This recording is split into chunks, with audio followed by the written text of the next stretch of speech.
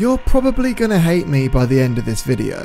Let's start this off by saying that I don't think there is a bad Assassin's Creed game. There are average AC games for sure, good AC games, great AC games, and then a couple that are damn near perfect. Today's video, I'm going to be spelling out my opinions from the worst Assassin's Creed games to the best, and let's just get that pain train going with my lowest rated game of all time, Assassin's Creed Rogue.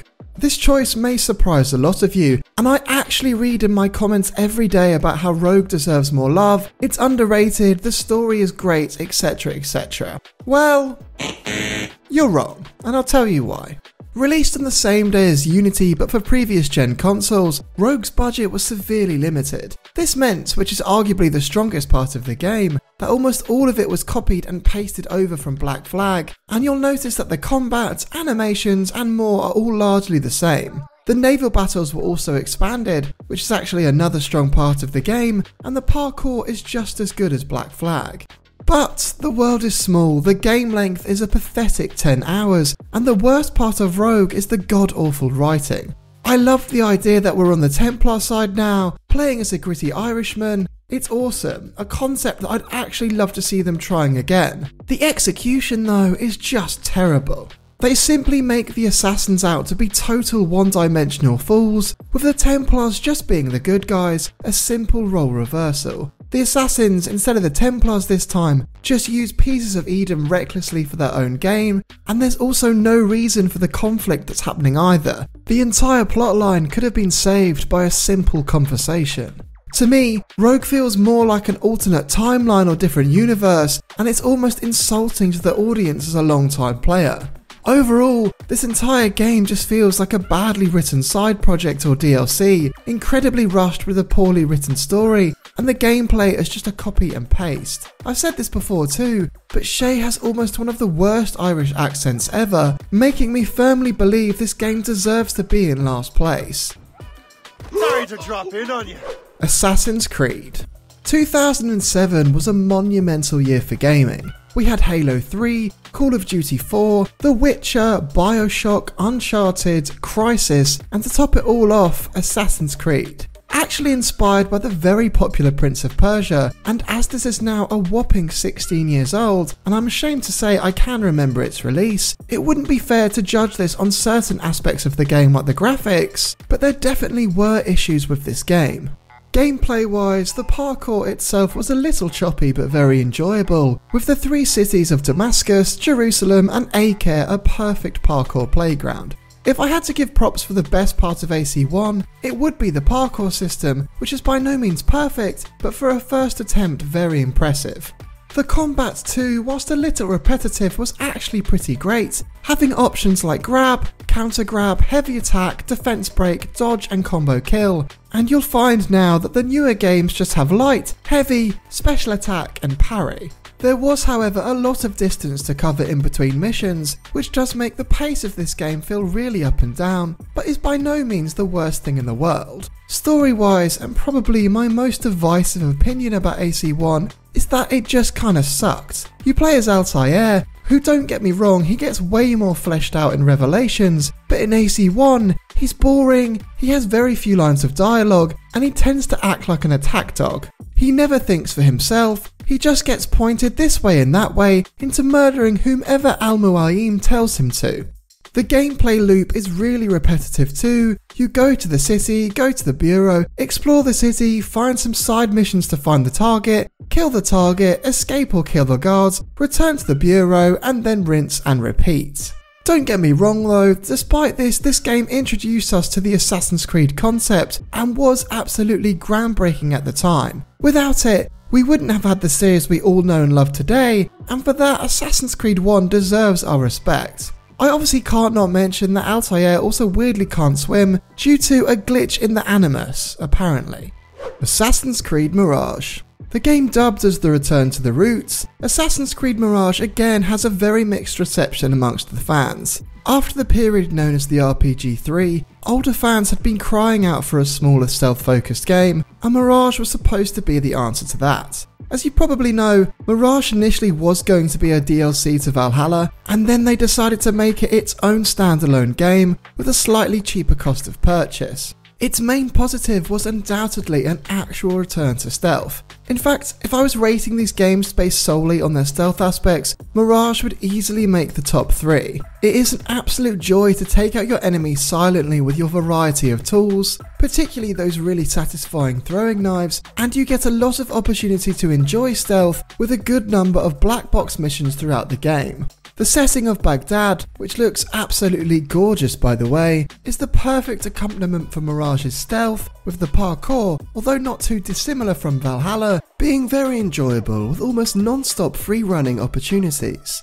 If you don't want to, you could almost spend this entire game never stepping foot on the ground. It runs really well too, with everything feeling very smooth and well put together, allowing for some absolutely glorious stealth clips. The controversial Assassin's Focus, which sees you teleporting to and assassinating your enemies, I actually don't mind. If you want to use it, great, go for it. It certainly makes the game easier, and if you don't have to. I often forget that it even exists. Its biggest issue, however, in my eyes, is the hugely disappointing combat. In Mirage, Basim has one set of weapons, a sword and a dagger, and 3 different options: light attack, heavy attack, and parry.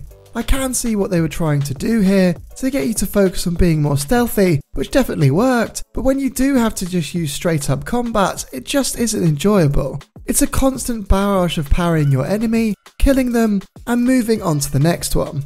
I will say though, the combat finishes do look great, even if getting to that stage is dull as anything. In terms of its story, it's sadly pretty forgettable, with granted a twist at the end, but mostly it's that same formulaic AC scenario. Basim in himself, to me anyway, is kind of a boring character. In many ways he just reminds me of a more modern Altair from AC1, with the occasional nod and smile so you know there is some form of personality under there. I won't go into the ending today, as I'm sure many of you haven't gotten to that point yet. Content-wise too, with that lower price tag comes a much shorter experience, with a story clocking in at around 15 hours and a platinum experience around 30 hours. Overall, the setting and stealth is one of the best AC experiences yet, with all of the other elements sticking this game in 11th place. Assassin's Creed Syndicate.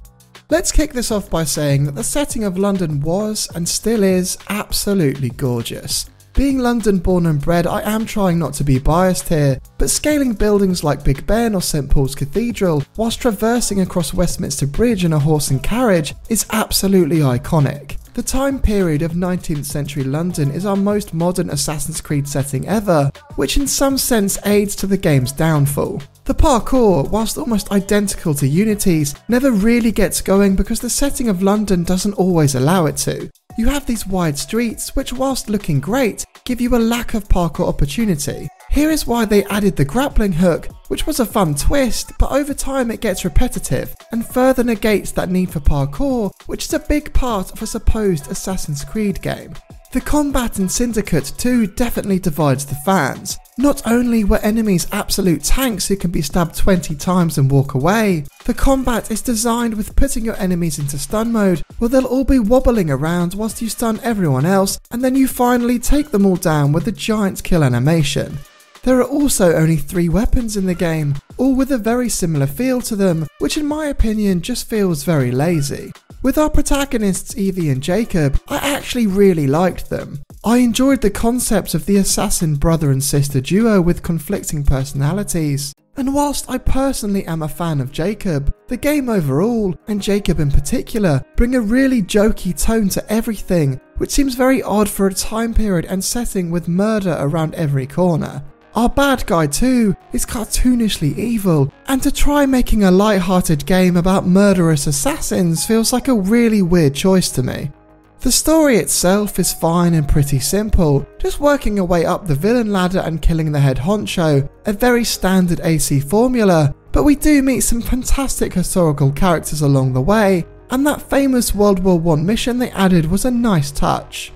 Overall, the setting is one of the best in the franchise. There are some nice new touches added, but everything else feels pretty formulaic or doesn't live up to previous titles. Oh, what's this, Greenie? Assassin Christmas. Assassin's Creed Valhalla. This game was the first piece of YouTube content I ever made, and I'm a big fan of shows like The Last Kingdom and Vikings, so it's hard for me to look at this objectively. It may surprise you to know, but this is actually the best-selling Assassin's Creed game of all time. However, I'd also imagine this is one of the least completed Assassin's Creed games of all time too.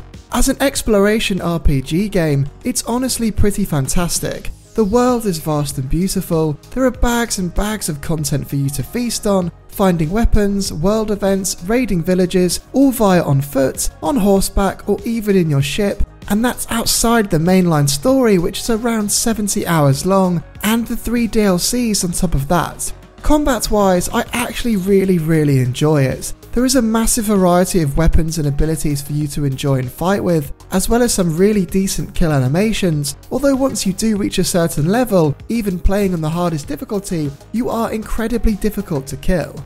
Parkour, whilst in my opinion the mechanics of which are actually better than Odyssey and Origins, are largely useless as there is so much flat open space for you to roam around on and very little opportunity for you to utilise it. The same can be said for stealth too, where not only is it often difficult to use the environment, but due to the difficulty settings past a certain point it's totally not needed, and in true Viking fashion, charging in directly is almost always the simplest thing to do. The story itself is fine, I like Eivor as a character, they're in some sense your typical gaming protagonist, a cheeky chap with a hard upbringing, but the story is built around you taking over England, you go to each region, help out the locals a bit, succeed, and on you go.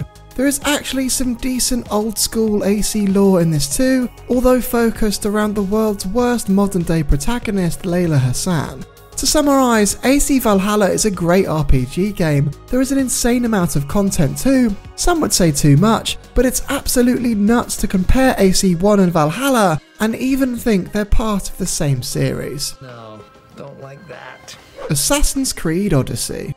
Much like AC Valhalla, I really enjoyed Odyssey, and again I think it's a really solid RPG game. Graphically, it's utterly incredible, with the ancient Greece setting, which by the way is the furthest back Assassin's Creed has ever taken us, is vast, colourful, beautiful to look at, and despite its size it doesn't feel empty.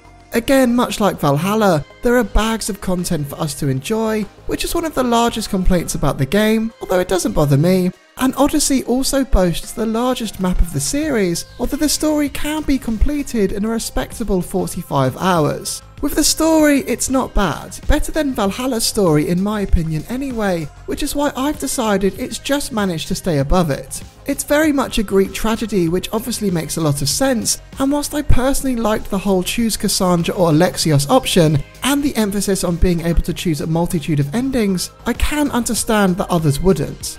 The combat too is enjoyable, and again, much like Valhalla, there are tons of different weapons and abilities for you to try out, of course with the ability of kicking enemies off cliff edges being everyone's favourite. But again, like Valhalla, and we're following a trend here, the stealth aspect is definitely lacking. In Odyssey, you're not an assassin, and thus you don't even have a hidden blade, you instead have the spear of Leonidas. Within this, the game forces you to make different builds, so you can make a stealth build if you want to, but it'll mean your combat skills are way downgraded, at least till later on.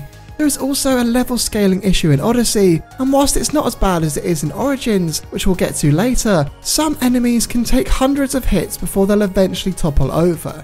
On a positive note, the mythology in the game is really awesome, and within this offers us some of the best boss battles you're ever going to have, fighting against the likes of Medusa, the Minotaur, the Sphinx, and tons of others. Again, just like Valhalla though, it's so far from what Assassin's Creed used to be, but it is a great RPG game, no doubt about it. By the way guys, if you're enjoying this video so far, be a good assassin and punch that like and subscribe button, as it would really help my channel out. Assassin's Creed Revelations. Back to the old school now with Ezio's final arc, Revelations should have been the ultimate AC game. Its best positive for me has to be the iconic story, finishing out the life as our aged favourite protagonist, even coupled with the return, and redemption in my eyes, of our original protagonist Altair, and in my opinion, Revelations may just have the best story of the entire franchise if it wasn't let slightly down by the modern day storyline. The side characters too are also worth mentioning, with Ezio's new lover Sophia really standing out amongst the others. Its next greatest positive has to be the fantastic Constantinople setting, where not only does it look great, but it's absolutely built for parkour, even including the new hook blade gadget, allowing us extra awesome rooftop maneuvers, as well as use in combat. It's a shame though, because Revelations did let us down in many ways. Whilst the story was great, it only has a measly 10-hour runtime, and in terms of side content, it's practically non-existent. The next time you decide to load up Brotherhood again, take a look at the map and how many mission prompts there are, and then take a look at Revelations. It's just downright lazy. To top this off, the side content they did include contained the infamous tower defense missions, and I'd love to know what the geniuses back at Ubisoft Montreal were smoking at the time they thought this up. It's not like a terrible game mode, it's just massively out of place in an Assassin's Creed game. If it was available for mobile download, hell, I'd probably play it. Revelations is a good Assassin's Creed game with an amazing story and a great setting, but it's lacking in actual content to enjoy, and before you know it, your time with the greatest Assassin's Creed protagonist is over. The end of an era. Assassin's Creed 3. This for many was one of the first Assassin's Creed games they ever played, and at the time it was known as a bit of a failure. The pacing of the game was a big complaint, which I'll get to in a mo, with our main man Connor having massive Ezio-sized shoes to fill, and he is so vastly different to our charismatic Italian, which makes a lot of sense considering his horrendous backstory. Other complaints included the naval missions, which yes I know they did span the upcoming Black Flag, but they were definitely far from perfect, as well as the game including lots and lots of bugs and glitches. Everyone's biggest complaint though is the pacing of the game, with you being unable to play as our main protagonist for hours. You instead play as the cold British Haytham Kenway, until he's eventually revealed to be a Templar, where you then begin playing as his half-Native American son. Connor though actually has extra parkour abilities that Haytham doesn't have, so when you do finally get to playing him, there is even more to learn, making a lot of the game feel like a tutorial. There were a lot of positives though, with not only a massive graphical improvement, but with the parkour now allowing us to climb through trees and up cliffs, making the overall exploration feel fantastic. Many also claim AC3 as having the best combat of any AC game, with the kill animations being absolutely brutal, making Connor feel like an unstoppable murderous tank. The story and setting though is probably the game's greatest positive, with the American Revolutionary War setting being near perfection, with the creators employing many historians to give us as much detail as possible. Within that setting comes a fantastic revenge story, a warring father and son dynamic, an amazing second antagonist of Charles Lee, and the modern day side of things were top tier, particularly those Desmond missions. Some people say that after Desmond died, the modern day story died with him, and I'm inclined to agree. The homestead missions within the game really deserve a mention too, as they round off Connor's character really nicely. We're now 11 years on since Assassin's Creed 3 released, and if you can pick up the remastered version from 2019, I would highly recommend it. To me, it definitely deserves being in the top half of the best AC games. Assassin's Creed Unity. I'm sure we all know that Unity had one of the worst game releases of all time. It was absolutely rammed full of bugs alongside a very rocky co-op experience, but as we're almost 10 years on, I'm not going to factor that into this review.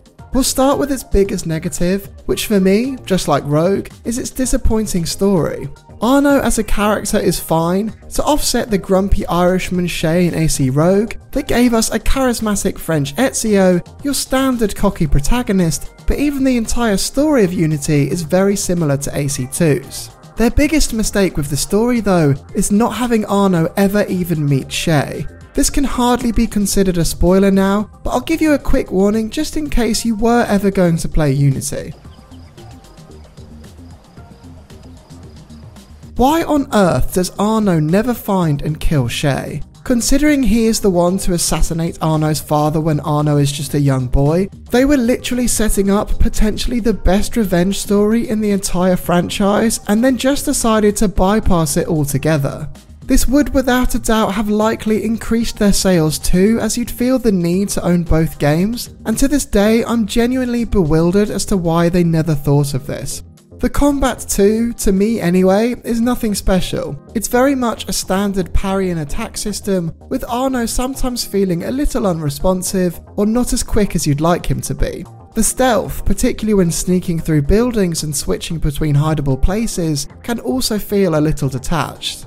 Now onto the good though, and where the game really shines. The setting of Paris as a start is absolutely breathtaking. Graphically, if this game was released today, I doubt people would bat an eye, but the hustle and bustle of Paris, the grime, the crowds, the intricate building details are honestly incredible. The NPCs in this game are actually really responsive too, which adds so much to the experience. If you assassinate someone in this game, entire crowds are going to run away from you. You probably know this too, but when the Notre Dame caught fire in 2019, they actually used the AC Unity schematics to help with the rebuild. That's just how detailed this game is.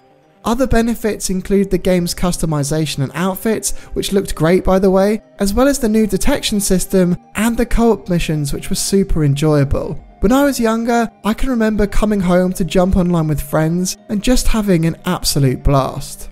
Unity's biggest pro though, of course, has to be its parkour. I do see some comments actually bashing Unity's parkour, but I think the majority of us can agree it is the best Assassin's Creed has ever given us. Even to this day, YouTubers like Altair Stealth, who you should check out by the way if you haven't, are still making incredible Unity clips, as getting that perfect run is just so addictive. Arno just has a certain panache for free running that no other protagonists have, and paired with that beautiful Paris setting, Unity deserves its spot in 5th place. Assassin's Creed Origins. To many, Origins' spot on this list as the 4th best game in the entire Assassin's Creed timeline will be controversial, solely because of the massive change in format. After the incredibly disappointing sales of Syndicate, which wasn't helped by the buggy launch of Unity I'd add, Assassin's Creed decided to take the game in a totally different direction, and honestly, I'm glad they did. I've said this before in previous videos, but if Assassin's Creed didn't make the change to the RPG style and had kept going with the same format, I could almost guarantee people would have been moaning. Change is difficult in any circumstance for sure, but by taking a year off without releasing an AC title and spending it building a monumental new RPG experience, Origins managed to double the sales of AC Syndicate, and with good reason. To begin, the setting of Egypt was and still is absolutely stunning. It gave us a colourful and rich world teeming with life and so much to explore. At this point, this was further into the past than Assassin's Creed had ever taken us before, and on top of how good it looks, Origins is widely regarded as the best depiction of ancient Egypt we've ever seen. It's so good in fact, the National Geographic Museum in Washington DC has made gameplay from Assassin's Creed Origins part of an exhibit about ancient Egypt. The other massive positive of this game is without a doubt our protagonist Bayek. Different than your usual good guy hero, Bayek is a conflicted assassin with a very tragic past, out on his own path of personal revenge. We're also treated to his character shaping moment surely into our playthrough, giving us the player a reason to care so badly about wanting Bayek to get his revenge. The voice actor Abubakar Salim, who I knew from Raised by Wolves, absolutely gutted that's been cancelled by the way, is incredible. Personally to me, giving us the best performance for any Assassin's Creed character so far. The cutscenes too really deserve a mention just for how vivid and well created they are. On top of this, the combat was enjoyable, the exploration was really fun, who knew sliding down a pyramid would be so amazing, and this really was the first Assassin's Creed game where we could decide exactly how we played. Origins would be a 10 out of 10 if not for one thing, and that is the level scaling. In order to play the Origins storyline, you'd have to complete side quest after side quests, leveling up Bayek until you could move on to the next point. I really don't mind grinding in games if it's for gear or for weapons, but to grind just for a number is a real pain for me, and there was a lot of grinding involved. With this change in format brought a lack of stealth and parkour, and a lot of the older fans just instantly turned their noses at it, which I can understand. Overall though, this is one of the greatest RPG games of all time, and lore and history wise, a fantastic Assassin's Creed game. Assassin's Creed 2. Released way back in 2009, there probably aren't many gamers who don't know the name of Ezio Auditore. He is without a shadow of a doubt the most iconic character in the franchise, and probably within the top 10 gaming characters of all time, and a massive reason why so many people fell in love with Assassin's Creed. He's cocky, funny, loyal, and although outside of just AC2, we see this entire man's life, even the moment he's born. After doing some research, I actually found that not everyone did warm to Ezio in AC2, stating that he had little growth throughout the entire course of the game, but I think it's safe to say that they're in the minority. The story itself is a massive strong point, an incredibly well crafted plot where we meet our happy protagonist and his family, and then they're unfortunately murdered before our very eyes, and we follow Ezio's journey as an assassin whilst he seeks revenge.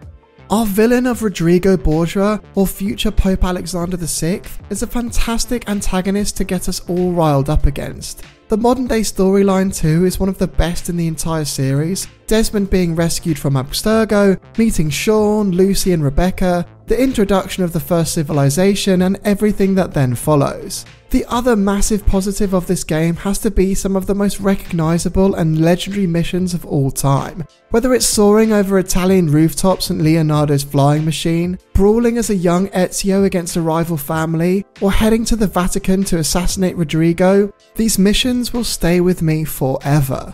One of the game's very few negatives in my opinion is the fact that we can't replay any of these incredible missions, you have to restart the entire game.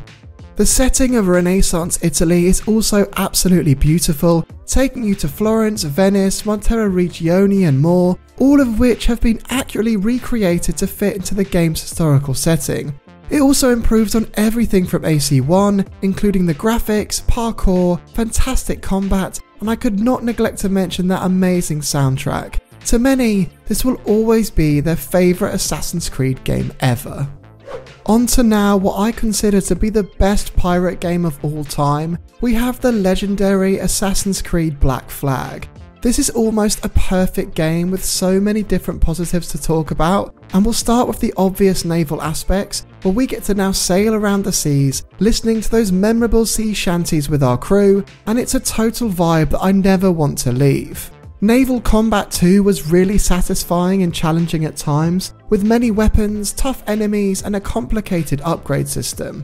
This was the largest Assassin's Creed game of its time, where the exploration and world, lush jungles, quaint towns, open seas were an absolute joy to explore and behold. Everything in the previous games had been improved, parkour was upgraded from AC3, combat was also on par with some amazing kill animation sequences, and the soundtrack too was absolutely iconic, perhaps only second to AC2.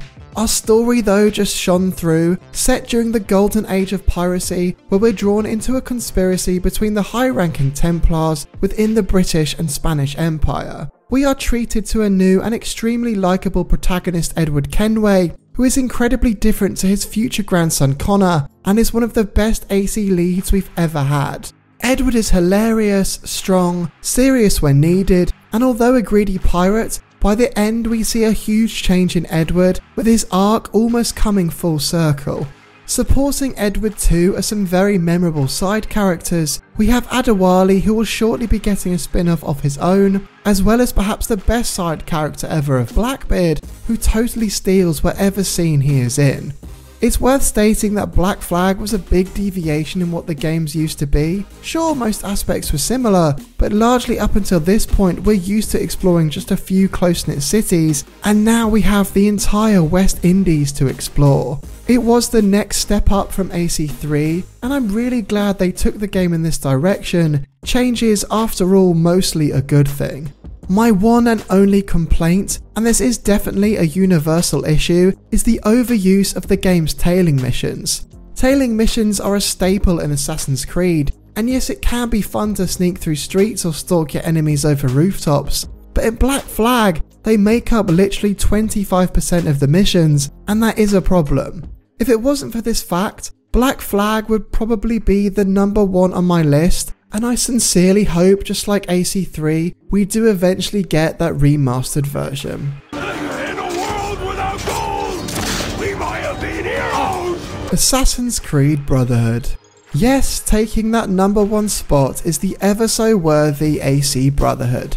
Interestingly, Brotherhood was initially designed to be a part of AC2, but as it grew to be bigger and bigger, it had to become its own game, hence why it released just a year later in 2010. Because of this, the gameplay didn't advance too much from AC2, and that was a good thing. The combat had minor improvements made, where fighting was fine-tuned into being an absolute joy, seamlessly combining our hidden blade with other weapons, with the kill animations being incredibly brutal and never getting old. The parkour was just as on point as it was in AC2, and the stealth was also just as fantastic, with one added extra bonus. What made Brotherhood truly amazing was the new ability to call in and send out your own assassins on missions. We're not the low-level assassin initiate in AC2, we're now the master leading others, utilising them in times most needed. We were also introduced to a fantastic new multiplayer, which never gets enough praise, particularly the Wanted mode, which is a bit like a game of cat and mouse, where you hunt players and also get hunted yourself, and you're also trying to blend in and act like an NPC, adding an actual degree of stealth to the game. The servers have been abandoned now, but it remains a really incredible and quite original concept. Our setting of Rome was absolutely gorgeous, being able to scale and explore massive landmarks like the Pantheon, Colosseum and more, and while sure we're only in one city, it was split into different districts which feel really different, unlike other great maps like Baghdad from Mirage or Paris from Unity, where whilst they looked great, everywhere feels sort of the same. We're also treated to one of the best villains ever, Cesare Borgia, a villain so cunning and treacherous he even murders his own father, and the story in general is just so enjoyable.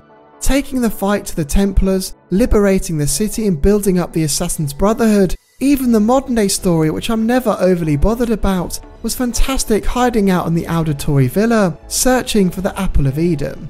The missions are just as iconic as AC2, whether that's Leonardo's War Machine missions, infiltrating the Colosseum and becoming part of the production, chasing down Cesare for one of the best boss fights ever.